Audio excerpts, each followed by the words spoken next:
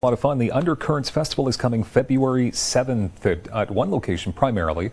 We'll get to that in moments. First, we have Gabbie Lazarovitz with us. Nice to see you, Gabbie. Hi, nice to be here. So you're with the Little Boxes Collective, but you've also got a show called Little Boxes. Yeah. Okay, we'll talk about that in moments.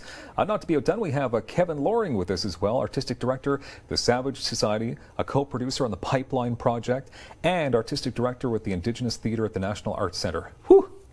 That's a lot. That's a lot. So Pipeline Project is going to be taking place as well, and that kicks off February 7th at the Arts Court. That's correct. All right, okay. Gabbie, let's begin with you, shall we? We'll go back and forth. We've got two amazing plays here we want to talk about.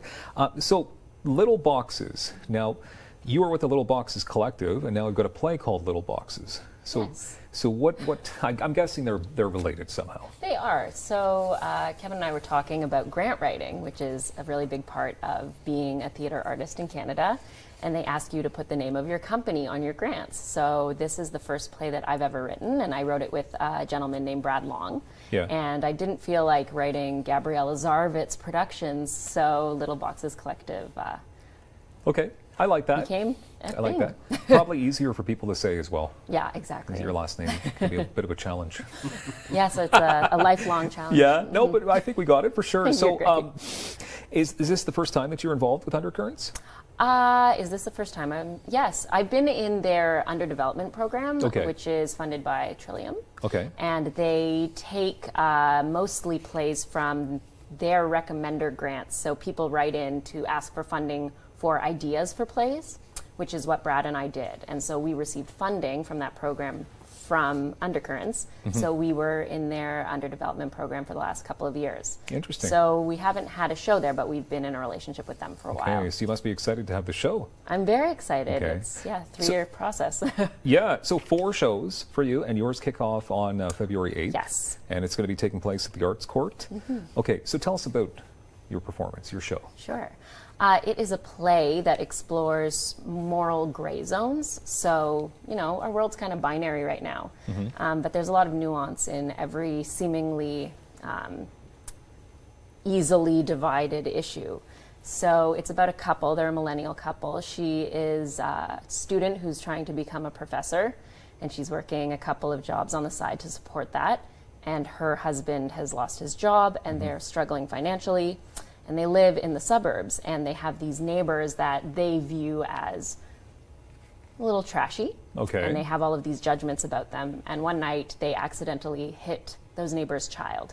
And the entire play sort of takes place in the couple of minutes after they hit the child, and how they sort out how to deal with the situation. Wow. Yeah. That sounds pretty deep. It can be deep. It's a little heavy. Yeah, heavy. Now, is it family friendly though? Because you've said a few things there that are kind of. Yeah, it absolutely is family friendly. There's, you know, a couple of cuss words, but other than that, I think that it's a play that really explores what happens to you when you don't have the financial security to always necessarily make the obviously right decisions. So. Okay. Yeah, interesting.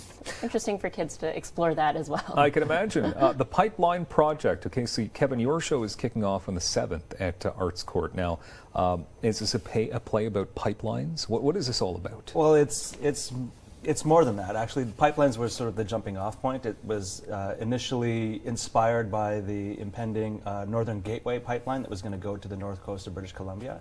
And that was the sort of the instigator of us coming together to write this play. But it's really about all of our attachment to oil, and oil being really the sort of basis of our culture. And it gets into Indigenous land claims, it gets into our personal culpability, our personal habits, and how that impacts. And it sort of mushrooms out from there into more about our greater sort of environmental impact as a species. And so it starts with pipelines, but it really expands into all of our lives. Okay. Now, the show is created in British Columbia? Yeah. Okay. Now, so, sorry, did you create the show?